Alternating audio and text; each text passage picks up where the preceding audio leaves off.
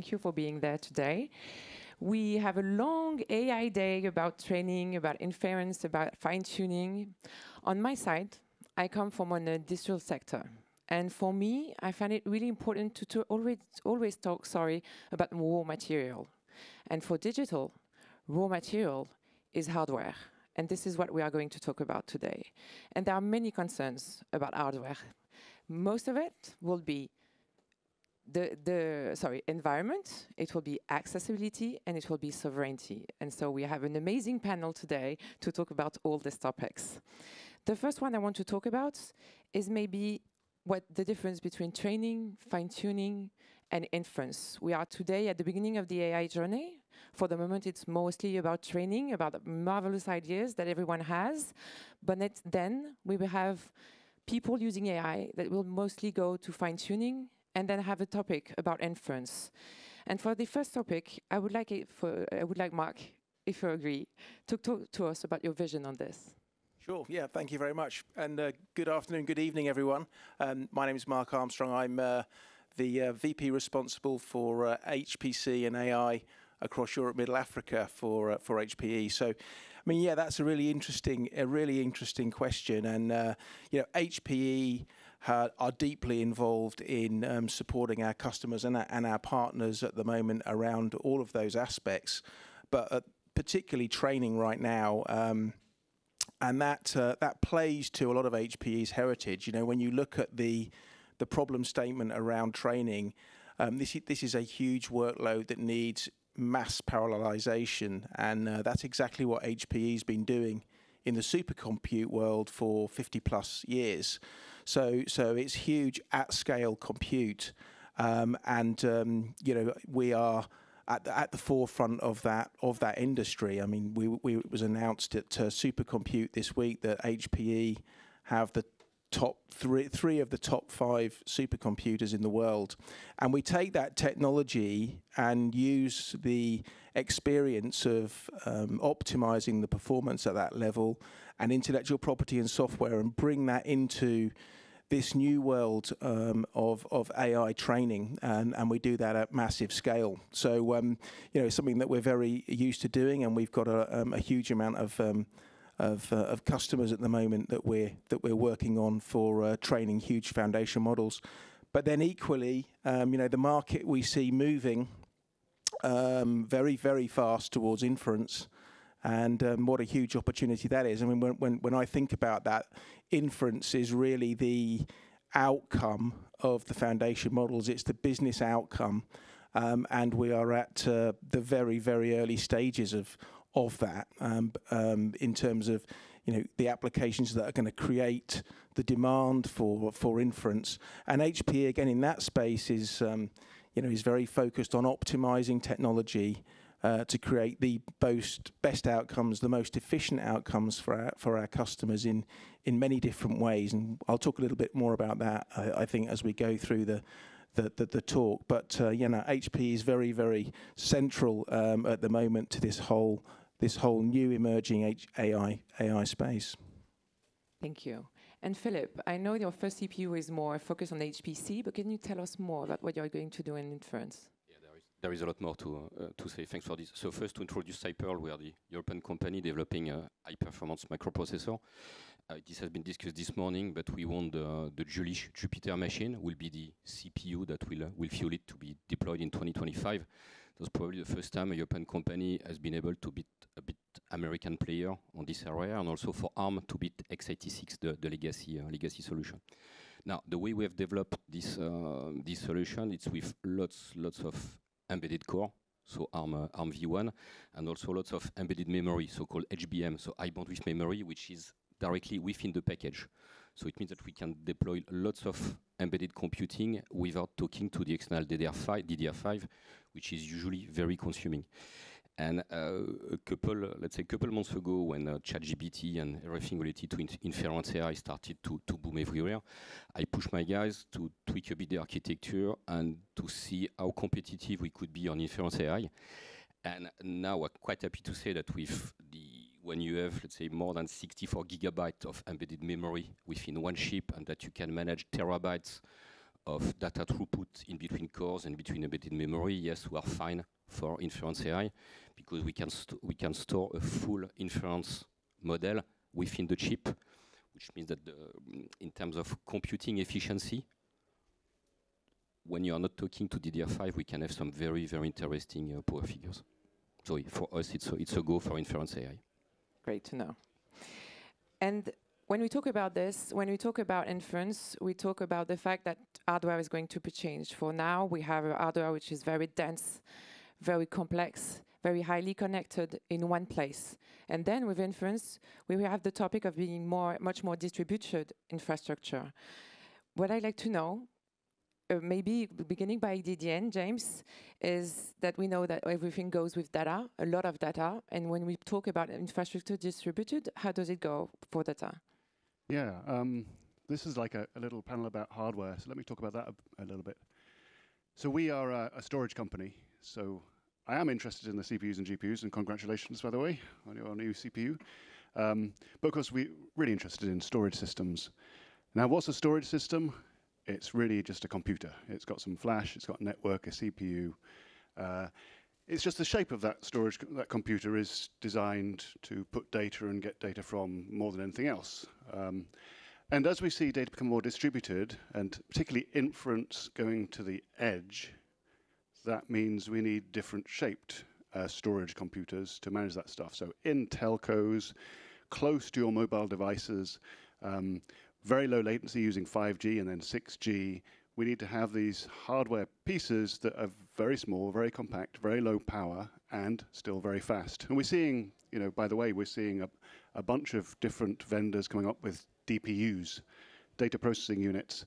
And it's like, it's just a computer on a chip, really, but it adds in a network, adds in the capability of adding in storage, and has CPU, because you always need a CPU somewhere. So we see a lot of DPUs in the world driving inference at the edge. And then at the core and in the cloud, we kind of need the opposite. We need very, very scalable, large-scale storage systems that are going to be optimized for maximum performance, maximum throughput, maximum IOPS. Because as we've seen this past year, the critical thing is kind of efficiency. It's very hard to get 10,000 GPUs or whatever it might be. They're very rare, very scarce, and they're very expensive. So there, the key for storage is how can you keep it all running at maximum efficiency? And the worst thing storage can do is make everything wait and burn energy and burn your capital costs. So I see the world of storage around AI really diversifying. So bigger things get bigger, and the littler things get littler. And on this thing about being littler and the power usage that you just talked about, can you, Philippe, talk to us about what you are going to do on the design of the chips? Yeah, this is also a complex topic. For this, we are used to talk about nanometer. Now, most of the industry for compute is moving beyond 3 nanometer. So it means that you just have a couple, let's say, atoms per transistor. So which in the way of designing the chip, it's even more complex. For a third generation, so the one that will be in Germany on Jupyter machine, we have embedded more than 60 billion transistors. Not talking about the memory. For the next one, in 3 nanometer, will be, let's say, more than 100 billion transistors, which gives you an idea of the density of compute you can have within one chip. And you are talking about sovereignty earlier on. It's also a good way, no comment for the, let's say, US authorities to control the export, because when they are talking now in terms of export law about a computing density per square millimeter. So if you are beyond a specific threshold, you cannot sell to countries like China, for instance. If you are below this threshold, it's okay. But the lessons behind is that we are going to much more integration. When you're moving to deep node process, so beyond 3 nanometer, you consume far less per transistor. And for the experts, when you are, let's say, for such a design, when we are talking about a switch, so it means that a transistor which is switching, or gate which is switching from 0 to 1 or 1 to 0, in terms of energy, we are talking about picojoules per switch. And when you have 100 billion transistors on one chip and you're switching 3,000, let's say 3 billion times or 4 billion times a second, so the level of quantity you have to manage is huge. In 2 years, we'll talk, let's say, about something like more than 1,500 watts per chip. So it means that for, let's say, clouder like Scaleway, it's lots of energy to manage. For us, designing the chip, it's to manage all the supply to supply to the chip. So there's still a lot to do, but that's definitely where everybody and SiPearl is going. Thank you. And talking about this, we talk about storage, we talk about chips, but there is infrastructure over it, servers. Anyway, we will need this. How HPE is going to go on this? Well, I mean, you know, in terms of sustainability, it's a really important thing for us to be doing and to designing into our systems. You know, again, when you look at some of the core challenges around designing and architecting high performance compute, either in the training space or, you know, or the inference space, you know, power, cooling, scale are all critical aspects, and to be able to cool these things is a major M&E challenge, and one that we put an awful lot of time into. And to that extent, you know, we have the greenest technology on the planet. When you look at supercomputing, the top 3 greenest computers in the world are HPE computers, and the reason for that is the way that we model out the design, the cooling, and optimize the performance of the technology that's in those supercomputers. And again, you know, you think about what those supercomputers do, and the sustainability outcomes that they create. And again, it's really fascinating. And then, you know, in the inference space, and in the more standardized AI modeling space, again, you know, we put an awful lot of intellectual property into designing systems that create highly efficient power outcomes. In fact, you know, our most modern or most recent system, which we operate with the H100s, the DX6500, that operates at least 40% of the power efficiency of the DGX systems themselves. So, you know, we can gain huge energy efficiency from the knowledge and the way that we put these things together. And when you think about that in terms of sustainability, when we're talking about coupling together thousands and thousands of H100s in one place to do one training workload, that's a major impact, both in terms of cost and electricity. So yeah, I mean, that's our opinion on that. Thank you. And Jean, maybe you could talk to us about how quantum is going to go in AI in this topic, that you have the same thing as GPU. It's imagined as quantum is big, bulky, hyper infrastructure. How do you go to inference, or how does it go? We go from quantum to AI now. So yes, so it's clear that the systems are big, bulky. So just first word on Quandela. So we are not very known in the AI world because we are quantum. So we are doing quantum computer with single photon. So the quantum particle that we are using to make computation is one single photon. So something that has 1 attojoule of energy, and we are computing with this level of particle.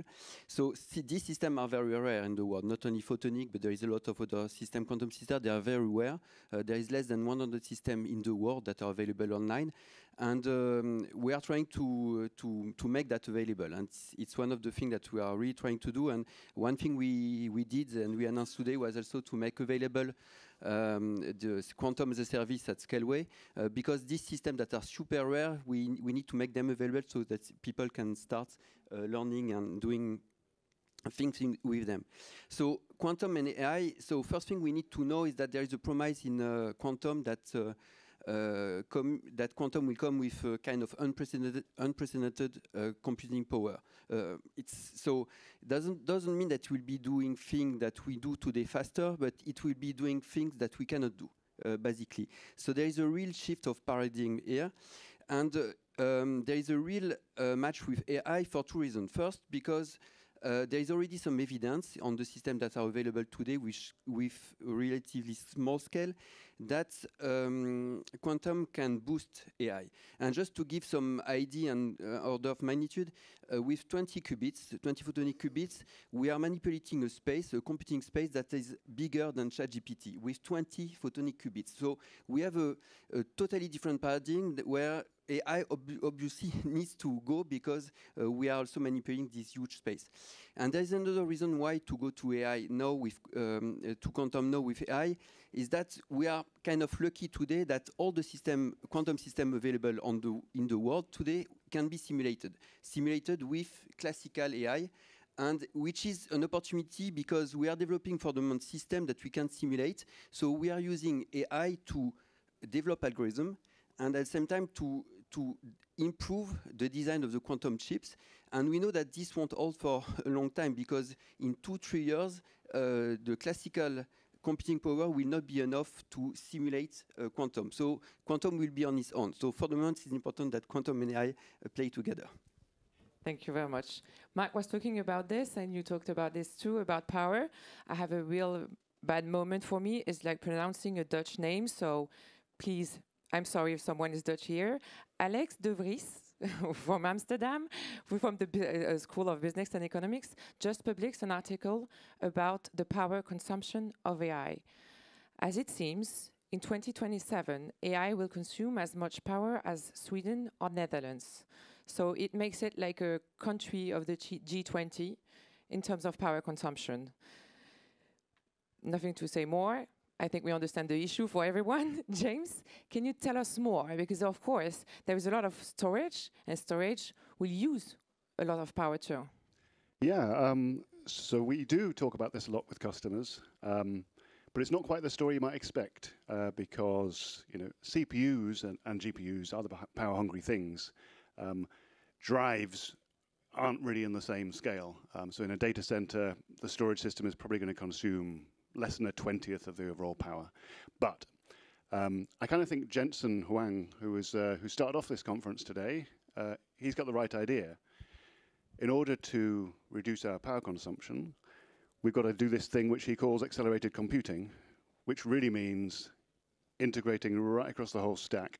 So we no longer have an application, a CPU, a network, a storage device, blah, blah. These things are hugely interconnected. So the application's talking in some way directly to the storage. The storage is talking in some way directly to the network. Everything's transferring information to give you absolute maximum optimization right through the stack. And we do this today, by the way. So about 2 years ago, NVIDIA came up with GPU Direct, allow us to RDMA, that means sort of magically fast move data from storage into the GPU memory. And then there's other things we've done to connect into that stack to basically take away all the inefficiencies. And that's the easiest gain, is huge integration up and down the stack so that we don't waste any of these cycles. And that's already given us like 10, 100, even 1,000x gains, especially at the application layer, when the application starts talking directly to the individual hardware components through open APIs, then things can get hugely efficient.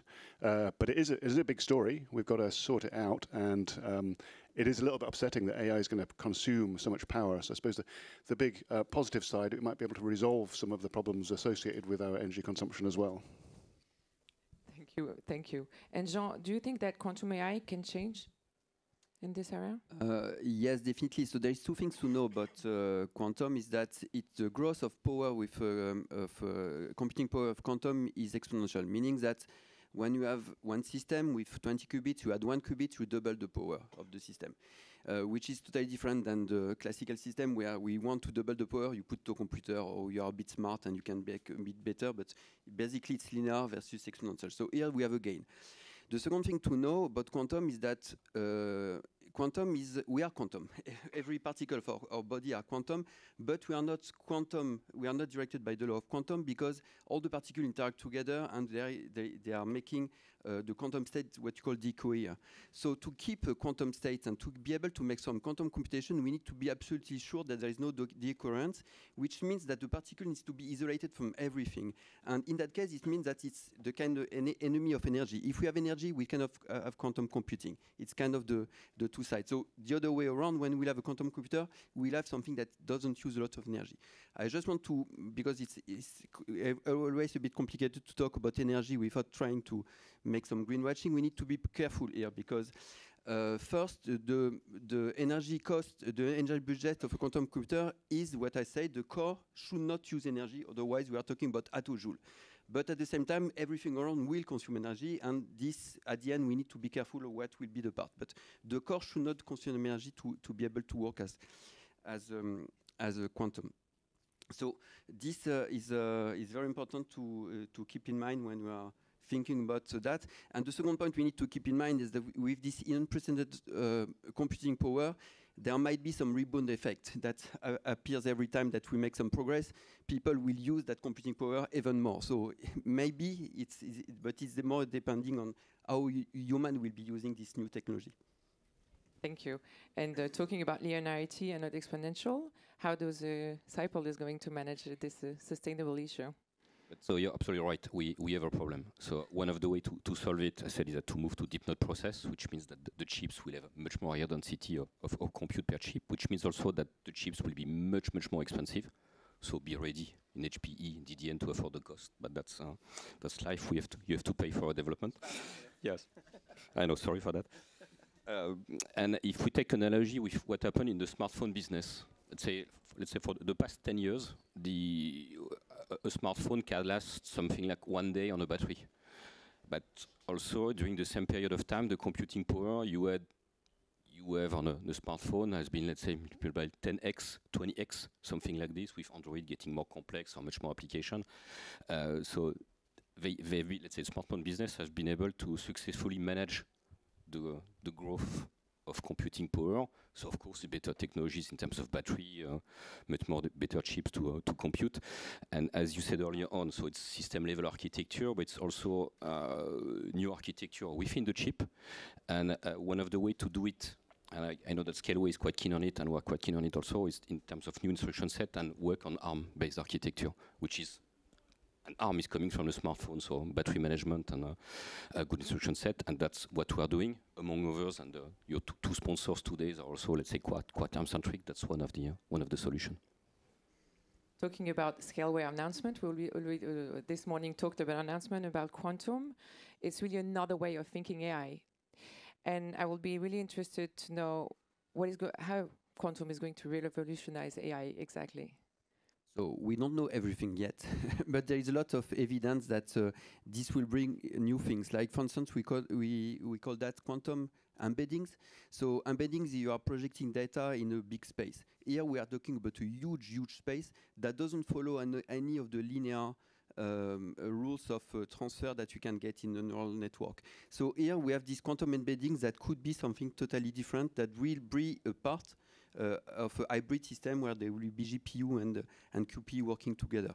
There is also other evidence, like a boosting of the convergence time. We see that because and thanks to the parallel effect that we can do with quantum, we are able to explore far more the space when you are training a neural network, and then get a gain in the convergence speed in totally classical AI. So not everything is proven yet and tested, but there is a lot of different perspectives where we can see that quantum and GPU, intelligent GPU, will work together to improve the algorithm that we have today.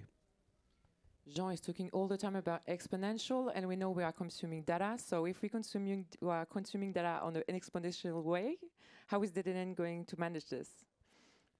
I guess sell more storage systems.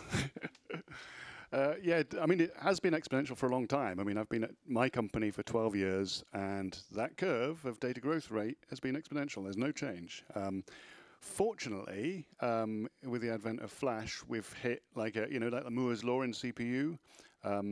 We kind of with HDD, traditional HDD technology, we kind of just about hit the buffers there. We kind of every year we get another 2 terabytes, 2 terabytes, 2 terabytes, and it grows like this. Whereas Flash is doubling. So right now we've got 60 terabyte Flash devices. End of next year we'll have 120 terabyte Flash devices. So for the short term at least, we're on a very strong exponential curve in terms of the density of data we can store at reasonably low cost and low power in these systems. So I guess long may that continue. Of course, we do have, just like quantum's coming to potentially revolutionize AI, there are other technologies in storage which might revolutionize our world. There's new organic storage chips, for example, which are going to bring higher density potentially. It's a little bit far out, but I think we have maybe a good 3-4 years, a bit speculative, of continued reasonably exponential growth in the flash. Okay, thank you. And HPE, we know you are always working on the next generation. What is happening on your side, looking at quantum? Well, I mean, for us, the next generation is continuing to create the world's fastest supercomputers at the very top end. But it's also about democratizing that and bringing the expertise that we have and the intellectual property that we have at the very top of the market into the general market. So, you're seeing innovations from HPE, such as Slingshot's a good example. Slingshot is the network fabric that manages these millions and millions of cores that are in supercomputers. It manages the performance of the network to optimize the overall throughput. That technology we're bringing into our core kind of ProLiant range. And again, when you think about Moore's law, you think about how performance will grow over time and how fast it's grown already. You need innovations like that in core technology to enable the things that are going to need to be done in a more general space. So, for us, it's about driving innovation from the top down. It's also about developing software tooling that increases the efficiency of the system. Because again, if you think about the capital cost of this, a supercomputer at the top will cost 200, 400, 600 million euros. With optimization, with software tooling, optimization around expertise in managing the application performance with the technology, you can increase the efficiency of a system by 10, 20%. And 10% of 600 is a lot of money and a lot of capital efficiency, and a lot of extra things that you could do with that technology. So we're about optimizing this architecture to enable customers to get the most value out of it. And on SiPearl side, Jean was talking about the fact that we will have an association of GPU and quantum in the future. How do you see this at SiPearl? Yeah, very good point. In fact, we see quantum as an accelerator. So for us, interfacing with a quantum computer or quantum accelerator, it's equivalent to interfacing with any kind of accelerator. Part of not the hype, but let's say the quantum processing, the big boom was something like 2 years ago when it was a global awareness that quantum will be everywhere, and it's still in, and it's fair, but it's going to be surrounded by standard computing, standard chips, which is so good for my business. So the interfaces exist. There are multiple, let's say PCI, CXL, or plenty of standards which arrive to do this kind of interconnect. But the way I see let's say big HPC or even HPC for AI, it's going to be heterogeneous. So you will have multiple forms of acceleration. Depending on the workload they will have, you will have clusters of CPU, and that's what, for instance, happened in Germany. What we will see also, and this unfortunately for us in Europe, this happens in the GAFAM in US, they can develop their own chips, which are really targeted for their own need in terms of TPU or DPU or something like this. So in Europe, it's a bit more complex because we don't have clouder or hyperscaler at this level of scale that can afford such a design, but we are, let's say, happy to help them. And what you will see also in terms of architecture, and to go back to the energy savings. So for the machine learning, the big heavy machine, it's clear that NVIDIA is far ahead of this. But in terms of inference, which is part of the deal, because not only a question of building the model after you need to use it, and for this you will see much more and more chips which are really dedicated for inferences, and there are, let's say, a couple candidates for this, including us. Thank you. So thank you for the four of you to give us all this information. We are very proud at Scaleway to work with all of you, and this is great to see this. Maybe before closing this panel, we could have a word from each of you about this future, inference, quantum, sustainability. What is your last word, vision about this? My last word would be just an anecdote. I was lucky to work in AI, in natural language processing, in 2016, when the paper from Google, attention is all you need appeared. So my engineer came immediately and said, what should we do? Should we try to do it? And we did. And immediately it works. And I see exactly the same effect today. There was something we knew that AI was to become something big with natural language processing. And ChatGPT is the proof today. And we are at the same stage in quantum today. We have small system. We know that there is something. There is missing the little thing that will go ahead, but we should work on that. And my point is that it's time to start. I'd like to conclude a different way, because you started with sovereignty. I'd like to conclude on sovereignty myself. 20 years ago in Europe, they completely missed let's say, the web business, the cloud business. You see in which position are the GAFAM today. Now for AI and also semiconductor, if we don't want to miss the second chance, we have to do it now and do it quickly. If not, it's going to be, let's say, US tech everywhere again. And you got a good demo this morning. Exactly.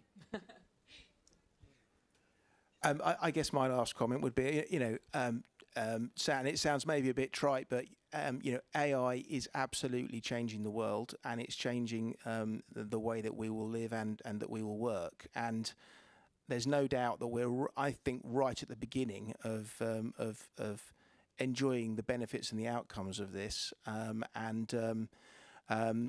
I say, when you go from training to inference, you're going to where you make a difference in society, where you make a difference to people, and I think we're right at the beginning of that journey. So just incredibly excited to see that. Very lucky and privileged to be a part of that journey.